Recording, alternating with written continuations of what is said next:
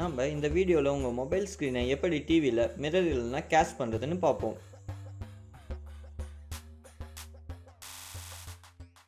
Hi guys, நீங்கள் பார்த்துட்டு இருக்கிறது தமிழ் ஜென் ப்ரோஸ். நீங்கள் என்ன சேனலுக்கு சப்ஸ்கிரைப் பண்ணலன்னா மறக்காமல் சப்ஸ்கிரைப் பண்ணிடுங்க. கூடவே அந்த பெல் ஐக்கானையும் ப்ரெஸ் பண்ணிக்கோங்க. அப்போ தான் நாங்கள் அப்லோட் பண்ணுற வீடியோக்கான நோட்டிஃபிகேஷன் உங்களுக்கு உடனே வரும்.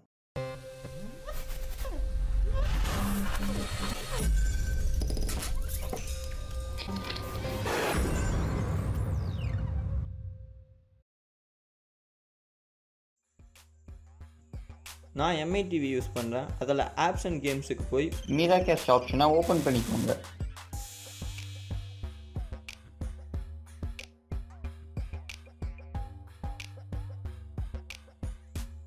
ஓப்பன் ஆனதும் Android Mi TV waiting for கனெக்ஷன்னு வரும்.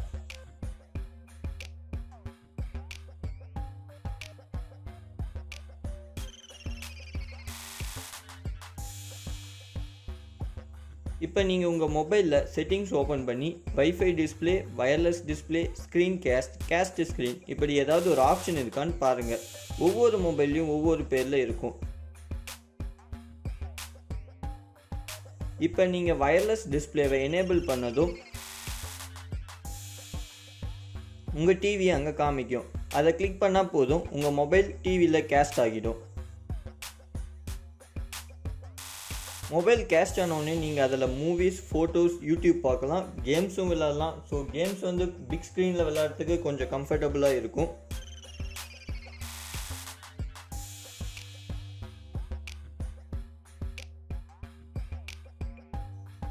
இன்னொரு முக்கியமான விஷயம் என்னன்னு பார்த்தீங்கன்னா, இந்த வயர்லெஸ் டிஸ்பிளே வந்து ஒரு சில மொபைல்ஸில் இருக்காது.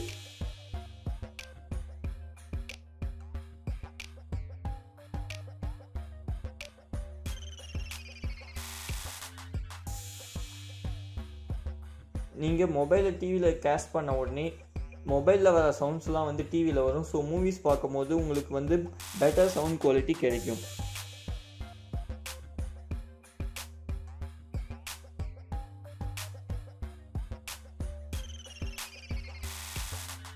அதே மாதிரி எம்ஐ டிவியில் குரோம் கேஸ்ட் ஆப்ஷன் இருக்கும், ஆனால் அது ஒழுங்காக கேஸ்ட் ஆகிறதில்ல.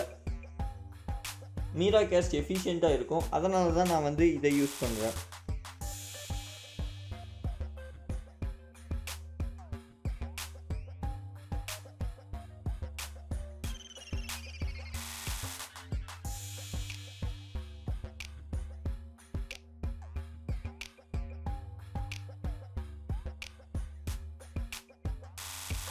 நீங்கள் உங்கள் மொபைலில் மறுபடியும் வயர்லெஸ் டிஸ்பிளே கிளிக் பண்ணிங்கன்னா டிஸ்கனெக்ட் பண்ணுறதுக்கான ஆப்ஷன் வரும்.